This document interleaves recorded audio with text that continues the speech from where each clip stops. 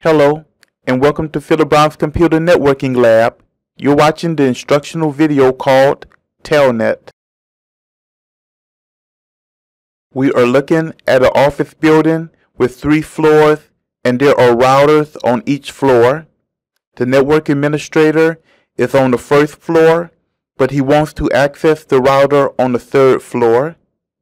He can go up to the 3rd floor and connect his console cable to the router, but he realized that it would be easier for him to connect the console cable to the router on the 1st floor and use the Telnet protocol to remotely access the router on the 3rd floor.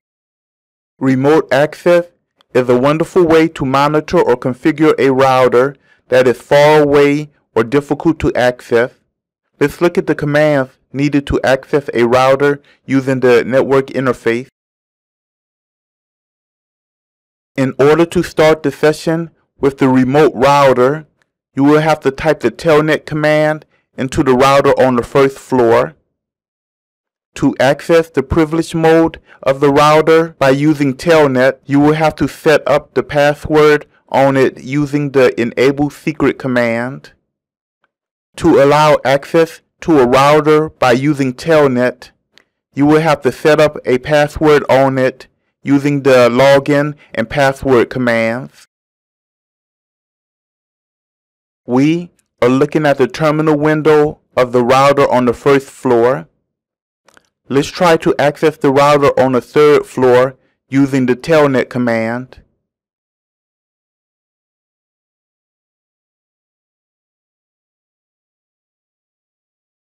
As you can see, it tells us that a password is needed to make the connection.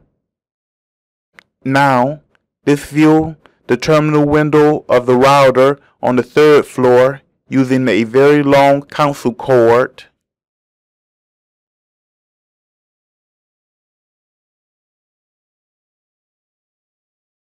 Notice when we attempt to open the VTY lines, it disabled the lines until a password is set on them. So I will set the password.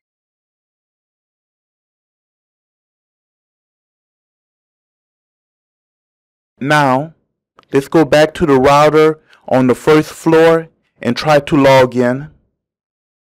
We are able to log into the router. When we try to go into the privilege mode, we are blocked because a password is not set up for the privilege mode. We are now going to set up a password in the router on the 3rd floor.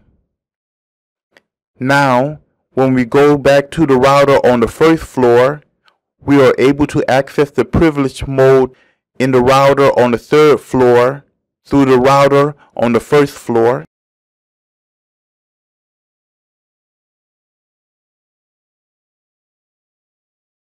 But then the network administrator realized that there is a more simpler way to access the router on the 3rd floor.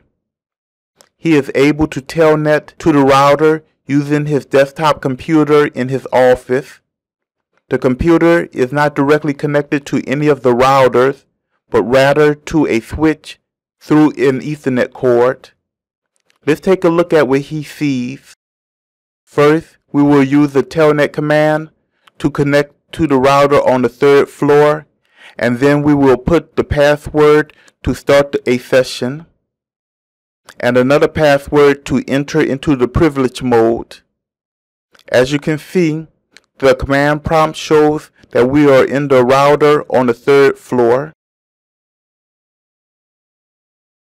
We just saw a great way to access remote routers without having to travel to their location. The problem with this method is that everything, including passwords, are displayed in clear text.